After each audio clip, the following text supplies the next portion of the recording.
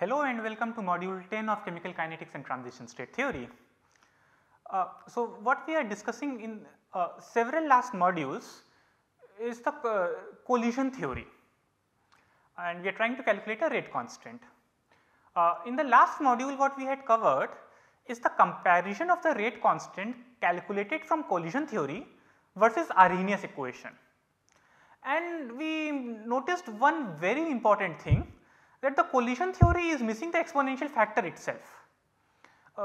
That is the holy grail, that is what we really want, that is what made Arrhenius that famous.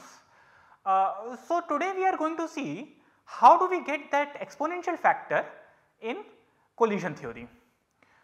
This concept is basically called reactive cross section that we will be looking at today. Okay, so, quick recap. The Arrhenius equation is k equal to e to the power of minus E over RT. With collision theory what we have derived so far is this equation here.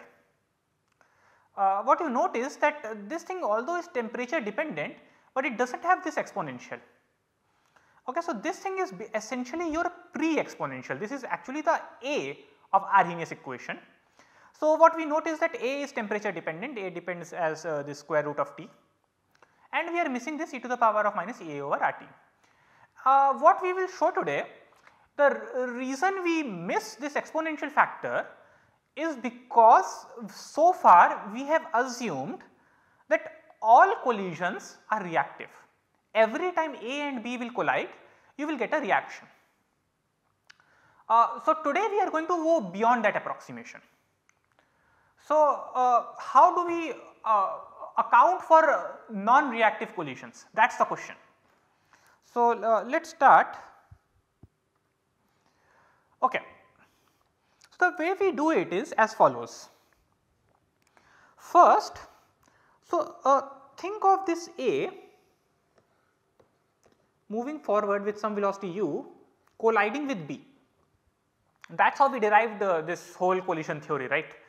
And we had approximated u as the average thermal speed. Today we are going to do something more accurate.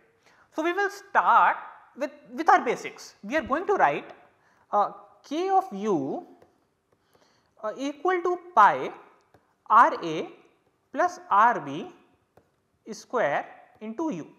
So, this is the equation we had derived 3 modules earlier. Yeah, that if you are moving at speed u, what is your rate of collisions? Great. We are not going to right away write u equal to root 8 kt over pi m, alright. We are going to do something better. Before doing that though, we are going to add an additional factor which is going to improve, which is going to get our Arrhenius factor, which is PR of u. Okay. So, this factor was rate of collisions at speed u, and this thing is the probability of reaction if collision occurs at speed u. So, what we are saying is, okay, we are having these many collisions per second at this speed u, good, but not all these collisions are reactive.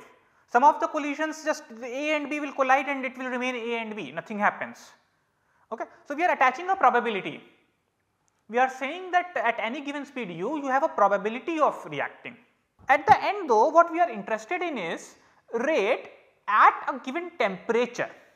So, how do we calculate that? This essentially is then a thermal average of k of u. So, what we do is,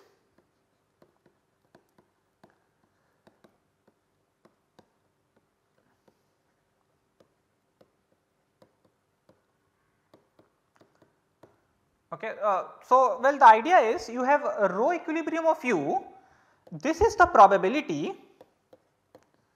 of, well, probability density to be more accurate, of being at speed u, and this is the reactive rate at speed u. Okay. So, I am at a given speed. There are two questions.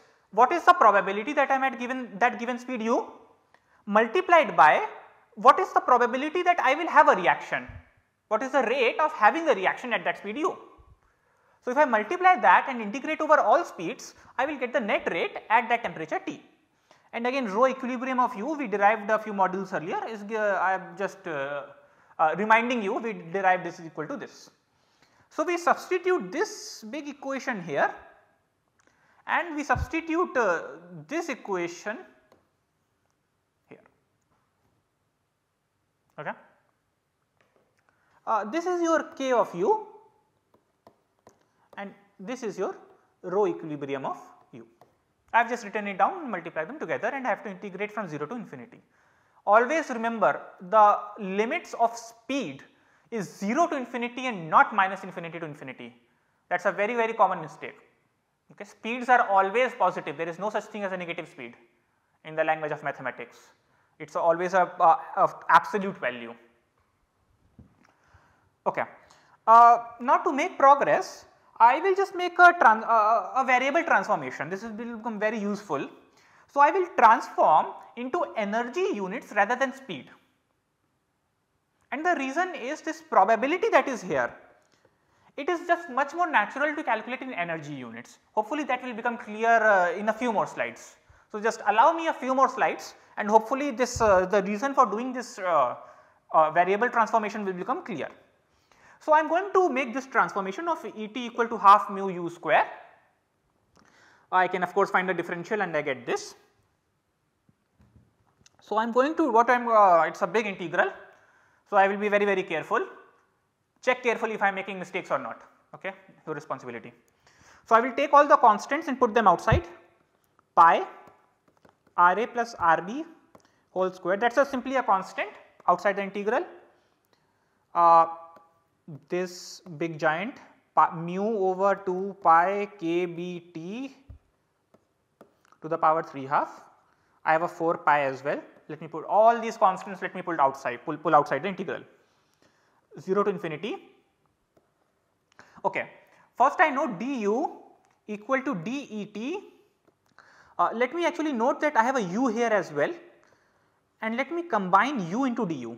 I note I have a u into du here.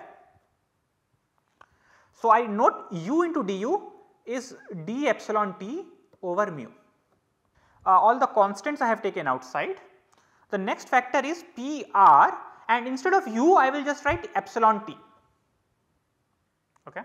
So, this is kind of a new function Pr of epsilon t, it is mathematically not the same, you understand what I am doing, I am converting from u to epsilon t.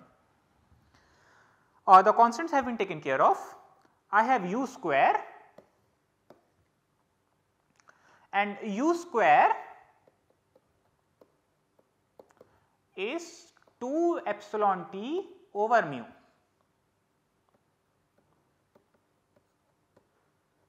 into e to the power of minus beta and I have half mu u square which is nothing but epsilon t. Okay. So, I think I have got all the factors right. Let me just go over this. I have all these constants here,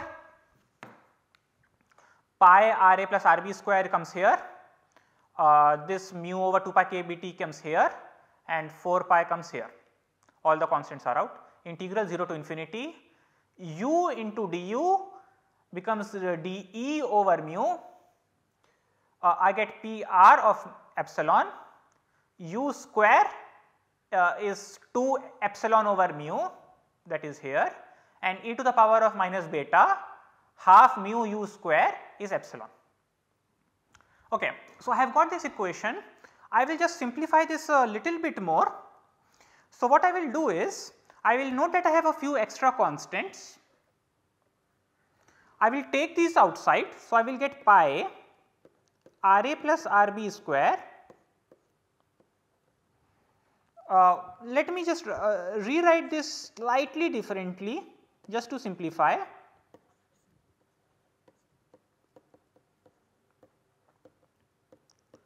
into 4 pi. Now I have a 2 outside divided by mu square, 1 mu cancels here.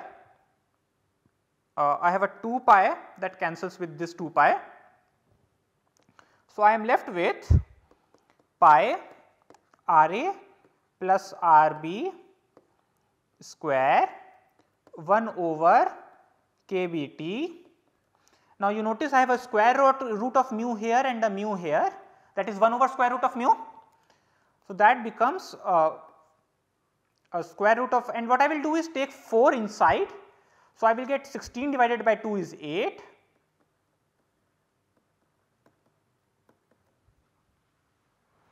Okay, multiplied by this big integral.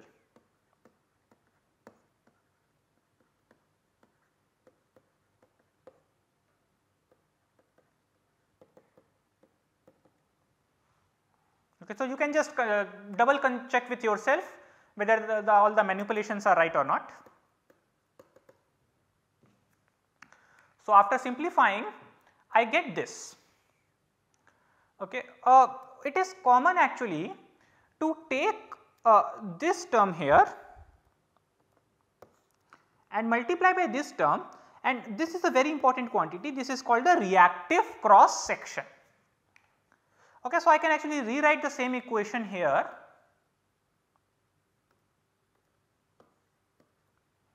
And write it in the language of reactive cross sections. And what exactly is this reactive cross section? Reactive cross section is the probability, it is not the probability, I am sorry, it is the area that the particle B has to be in such that a reaction happens. So, I have A moving with some velocity u. What is the area in which B has to be in so such that reaction happens? Okay. So, this reactive cross section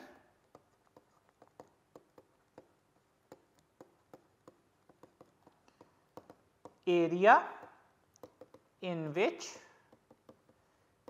B has to be in such that reaction happens. So far we have been assuming that area to be pi Ra plus Rb square, that is what we derived earlier. So, we have been assuming Pr is 1.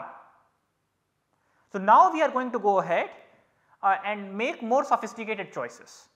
But first let me convince you that if I choose Pr to be simply 1, what happens? I should get the old result back, what I had derived in the last module. So, let us prove that. Okay. So, let us assume Pr of epsilon is always 1 for all epsilon. So, I have to solve this integral. Now, Pr is simply 1.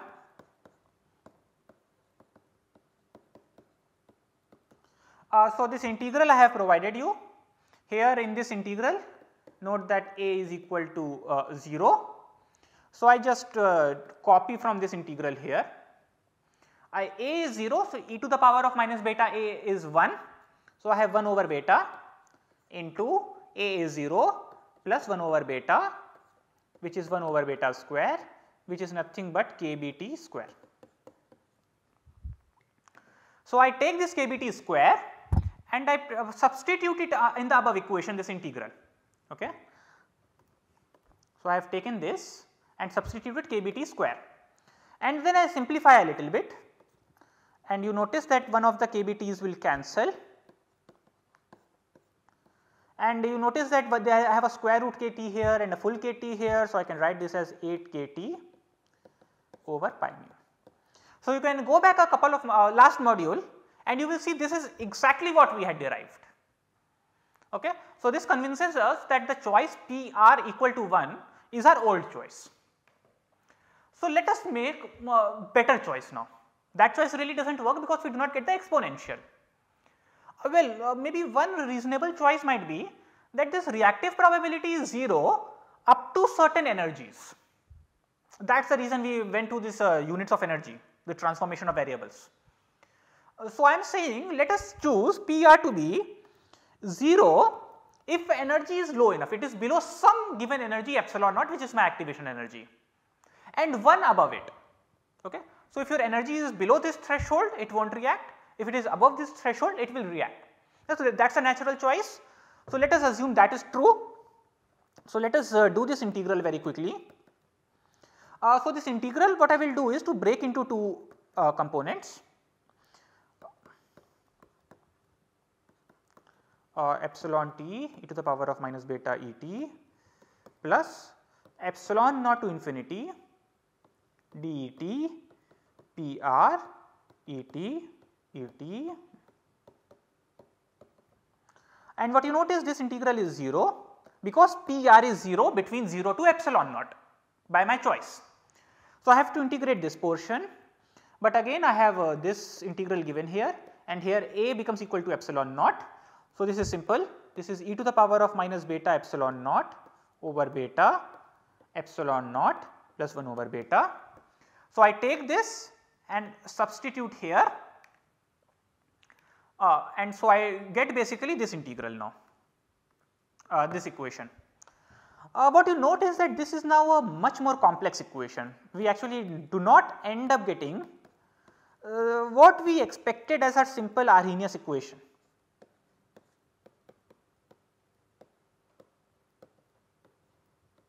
But it is still progress, because I do get Arrhenius factor here. Okay. But I get something that is a bit awkward. It does not look right. This is actually, and experimentally also this is not right. Okay, but we have the reason is that we have made one mistake. We had said that the probability is 1 if your epsilon is above some epsilon naught.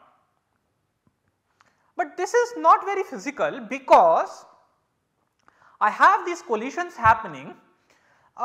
Sometimes this collision might be a very grazing collision here. Okay, it is RA is just it is coming and just touching here like this, and some collisions might be a very head on collision.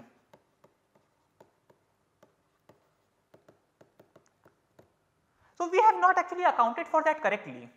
Imagine if you are at some energy, energy basically translational energy basically specifies speed, but at a given speed it is not so obvious what it is not 1 or 0, right, because if this particle was coming head on, then the probability will be much higher, and if it was just grazing through like this, then the probability is very small.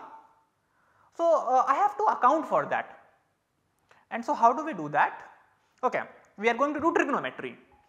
So, let us say I have to get my pen, I keep on forgetting. This is A, this is B, and I am moving with some speed u, and it collides here at some angle theta. Let me say this distance is d, and let me say this distance is a. Okay, where d is nothing but Ra plus Rb, and A is some parameter that we will soon find out. It should vary from 0 to d. 0 is head on, d is grazing. So, the point is I want to find out u relative. U relative is the speed along this component.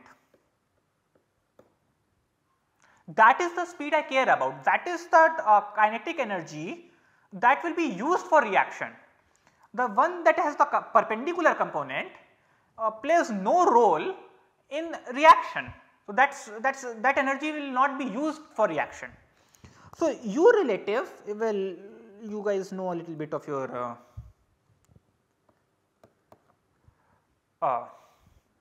trigonometry, that is U into cosine theta. Okay, so, it is less. So, well, what we have here is a triangle with this being d, this being a, and this being theta.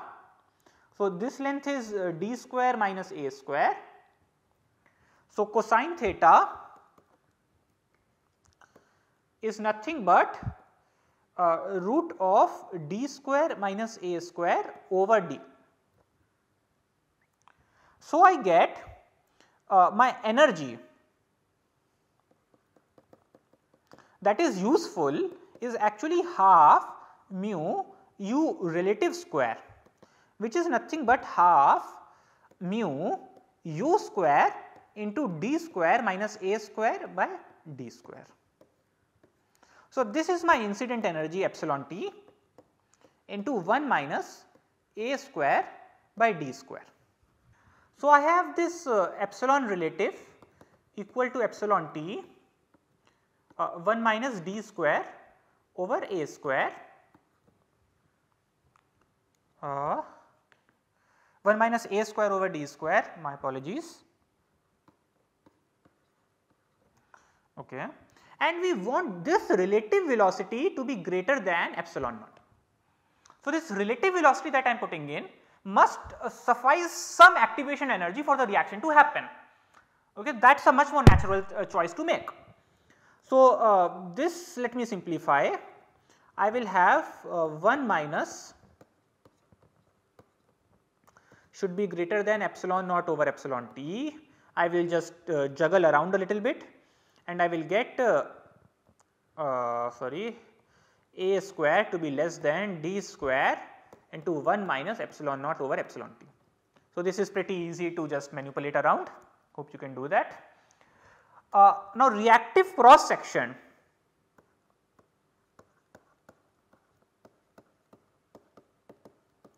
is really pi a square, okay, pi a max square.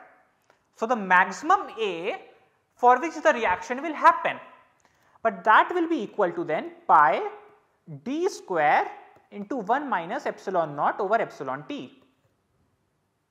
Okay. But remember what was d was this, and d is equal to Ra plus Rb. So, I have pi Ra plus Rb square. Okay. So, essentially what I get is that Pr of epsilon t is 1 minus epsilon naught over epsilon t. Remember that sigma equal to pi Ra plus Rb square into Pr of epsilon t. That is what we proved 2 or 3 slides ago. Okay. So, we get now this equation, this choice, that Pr is 1 minus epsilon naught over epsilon t if epsilon is greater than epsilon naught, and if it is less than epsilon naught, then no reaction will happen. Okay. So, now we will do this integral 0 to infinity. I better start with epsilon naught to infinity, because 0 to E naught will be 0, just like we did in the last case, last choice. D epsilon t 1 minus epsilon naught over epsilon t e to the power of minus beta epsilon t. This becomes equal to 2 integrals, integral over 1, I am just opening the bracket, minus in the second one you will notice that this will cancel with this. So, I will have epsilon naught d epsilon t. Well, this integral we have already done, and this is equal to basically I will again use this with a equal to epsilon naught. I will have e to the power of minus beta epsilon naught over beta epsilon naught plus 1 over beta minus epsilon naught, and this integral you can do comes out to be e to the power of minus beta epsilon naught, okay, divided by beta. So, go ahead and do this integral on your own, it is not very hard. So, what I notice is I take this to be a constant,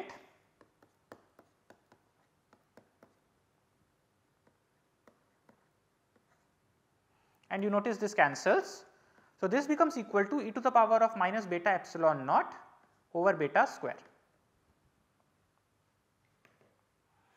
Okay, so, I have just replaced that equation here, and put it back into this integral to get this, and so now you see what happens, something very beautiful.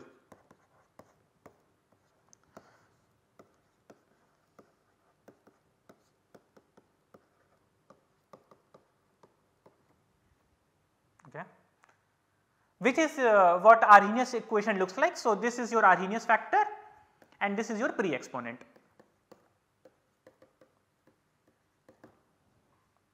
Okay. So, in summary, today we have looked at different reactive cross sections and defined a reactive cross section. Reactive cross section again is the area in which B has to be in such that the reaction will happen. And if I do my math and calculate the reactive cross section and put a condition that the reaction will happen only if the energy is above E naught, then I can derive the Arrhenius equation out given by this term here. In the next module, we will see how we can use this to solve for problems actually. Thank you very much.